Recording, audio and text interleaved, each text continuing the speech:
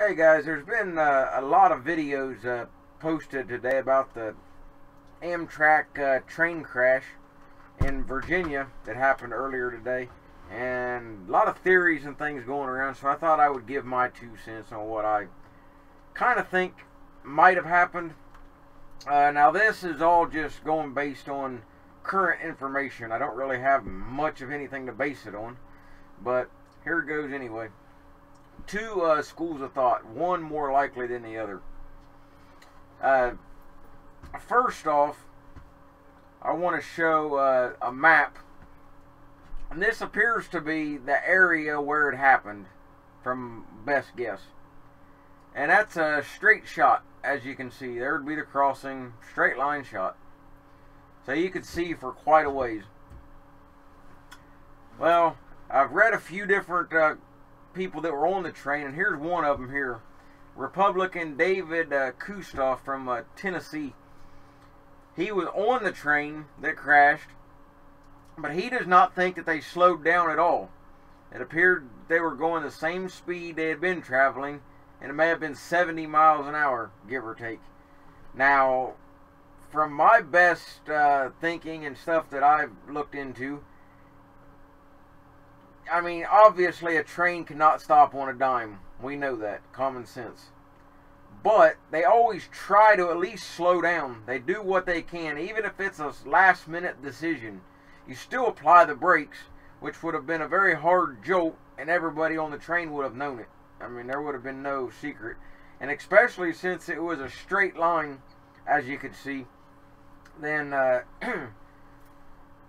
he should have had some idea. Not saying that anything could have prevented it, but he should have. So one of my theories could be, if the train engineer, you know, everybody's wanting to talk about the garbage truck and how that plays into the conspiracy. That could have been just by chance. But nobody has said anything to the effect of, what if the train engineer was anti-Trump, GOP, the whole 9 yards, and saw this as a, quote, opportunity.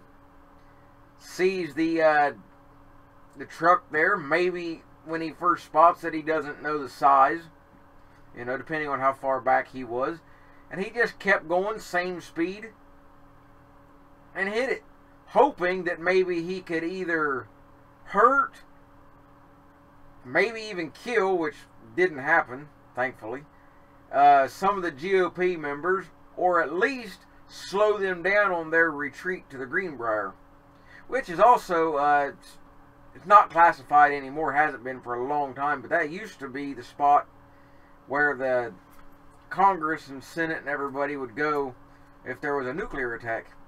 Kind of interesting.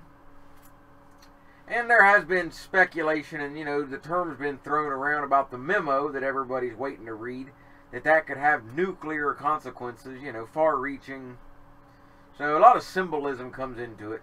But that's just kind of my thought, is who's to say that, like I said, the Amtrak train engineer didn't do it intentional. He saw the truck there and just went for it. Now, is there anything to back that up? No, I haven't heard anything mentioned or any info on the engineer himself, so if anybody finds out his name or anything, put it down in the comments and let me know about it. And if need be, I'll make another video and either update or change kind of my thoughts depending on what new information comes out. So, and then there's another thought, which this is very, very unlikely, but I'm still going to throw it out there because I'm surprised nobody on the left has thrown it out there. And that is, with the State of the Union last night and Trump mentioning a $1.5 trillion infrastructure bill. So, railroads, rail crossings, all kinds of things need fixed. You know, more rail traffic, you know, we need updates. This is not a rare occasion. Things do happen. And it could have been a bad crossing, could have been a lot of things. So who's to say something like this couldn't have been somewhat intentional to get the infrastructure bill passed? You know, to kind of make it national headline news of, hey, this needs fixed. And with the senators and everybody being on board, and not all GOP members are necessarily in favor of everything Trump does. So, could it have been a way to sway people? Possibly. I highly doubt it, because I don't see that being the type of issue that would warrant something of this level. But just throwing that out there is a very off-the-wall, thing that maybe somebody on the left might throw out at some point. Who knows?